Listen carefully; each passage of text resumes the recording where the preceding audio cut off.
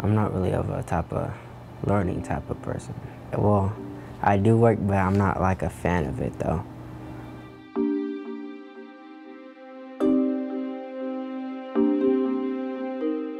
In my first meeting, I was sitting in, and I'm hearing all these different things about this kid. He can't read, he's bad at math, he gets angry all the time, and I've never met the kid, but I already have this idea that's been embedded into my brain. And so my job is really to one, take that label where there's no label. I'm looking at you as a human being, and I'm going to build a relationship with you based on from the initial meeting that we have to whatever experiences that we have.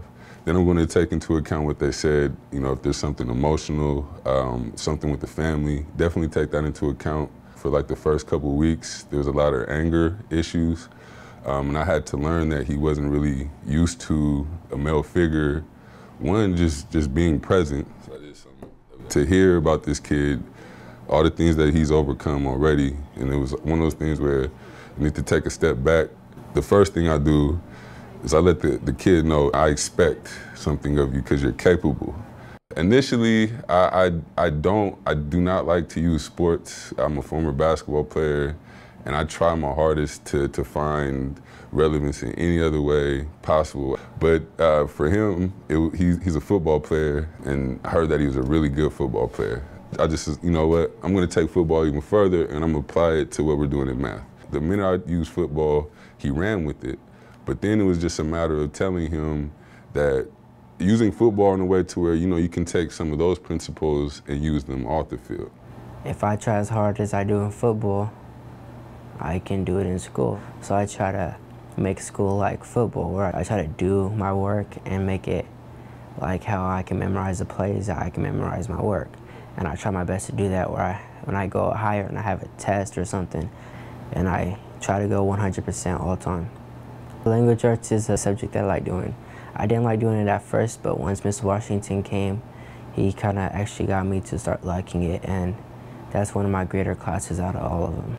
There's Washington, Fields, sometimes Mr. Basie, Mr. Jeremy, Mr. Dean, and the old principal, Miss Scarlett.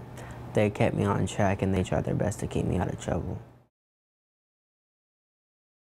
5 principles that I use to try to develop a relationship: accountability. Hold yourself to what you're supposed to be doing. Expectations. Follow the instructions that the teacher gives you. And don't do what you want to do, do what you have to do. Patience. Be patient, because everything can't happen all at once. Love. Love the people around you. Consistency. Being consistent with your work, and keep on doing it and doing it. I have anger issues, so when I first came here, any little thing would set me off, and I was never doing work in class, but they would always pull me out, and they would try their best to have me do work or try to keep me away from the kids that would try to get me mad. And it really helped me to where I am now, where I can actually be around those kids and not get mad and actually do work in my own classes.